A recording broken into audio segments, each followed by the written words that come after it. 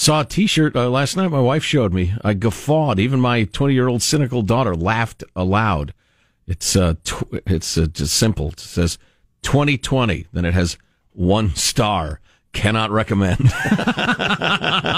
And again, we're just barely over halfway through it, and there's a decent chance it's going to get worse. Wait, somebody check his math. Oh, man.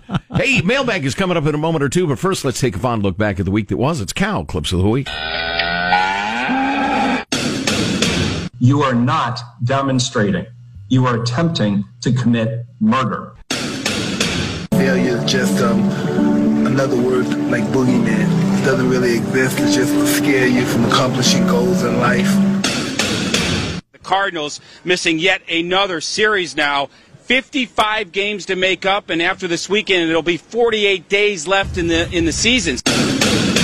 Defender of Confederate symbols and monuments to Confederate generals. Pam? Yeah, that's a fair point to make. The world will not have democracy. The world will not have freedom.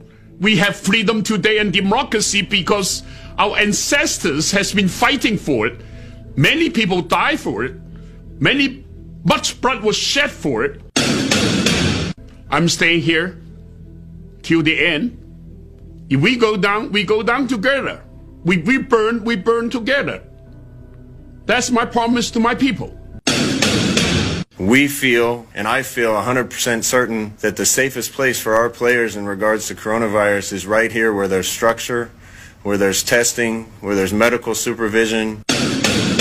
Slow Joe and phony Kamala. Perfect together. Wrong for America.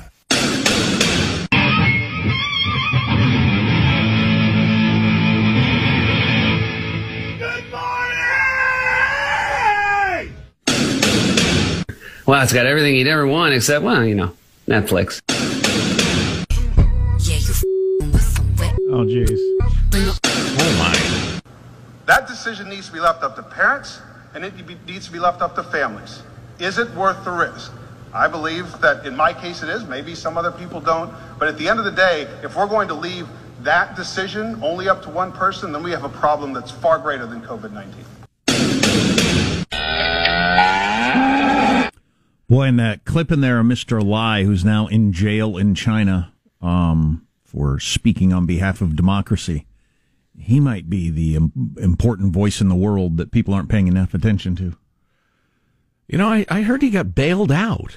Oh, really? Which surprised me. I haven't verified that independently. I just heard a radio report, and I don't believe anything you hear on the radio. But, I'm so interested in it's kind of a sick thing to be interested in, but the functionings of an oppressive dictatorship and why occasionally they gave a little slack. Okay. Why they let this guy out. If indeed they did. So we'll look into that.